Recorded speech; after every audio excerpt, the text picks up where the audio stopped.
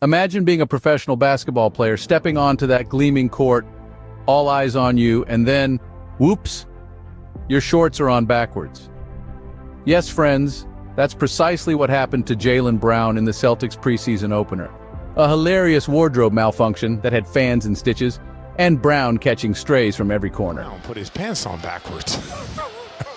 I don't know if I've seen this before. I just saw the Celtic logo in the back, and I'm like, wait a minute here. Okay. Maybe it's a new style trend. Who tells him? Somebody will. Oh, it doesn't matter. You can make shots like that. You can wear them however you want. Pivoting to a more serious note, Zion Williamson has been turning heads and splitting opinions with his powerful pregame dunk. But some fans are expressing concern, fearing that he'll hurt himself with such forceful moves. Others, however, are pure admirers, thrilled by the spectacle and waiting eagerly for more. It's a divide that's sparking heated debates across the NBA fandom. Meanwhile, Kristaps Porzingis has issued a bold pick-your-poison warning to the rest of the NBA after his preseason debut with the Celtics. It seems Porzingis is feeling confident, ready to take on anyone who dares to challenge him. Confidence is key in this game, and Porzingis isn't lacking it. The question is, can he back it up consistently on the court? Only time will tell. In a more unconventional matchup, the Golden State Warriors recently took on San Quentin prison inmates in a game that blurred the lines between professional athletes and those who love the game. It's an unconventional move, sure, but one that shows the universal appeal of basketball. It's a game that can unite people, regardless of their circumstances. On this day, none of that matters. All eyes on the basketball court in the recreation yard, where the home team, San Quentin Warriors, squared off against the Golden State Warriors. It's a win-win. The Warriors is winning. My money's on the San Quentin Doves. I'm sorry, fellas.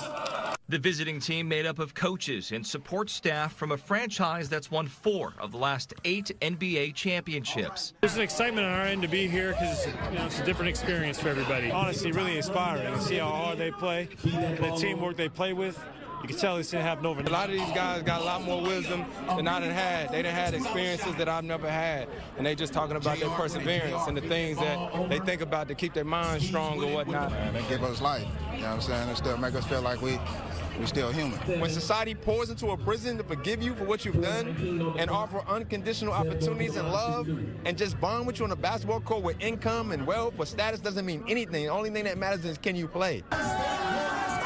After 4 quarters, San Quentin's team defended home court 85-80.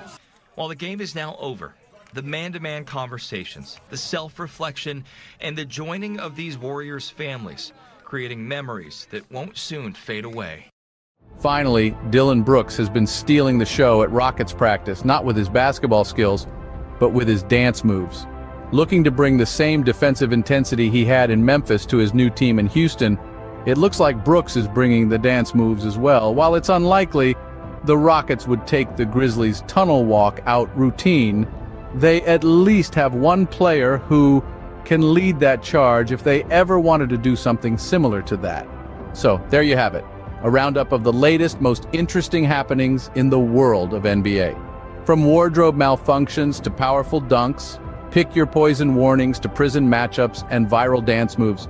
It's been a fascinating period in the NBA. Stay tuned for more updates, and as always, keep loving the game.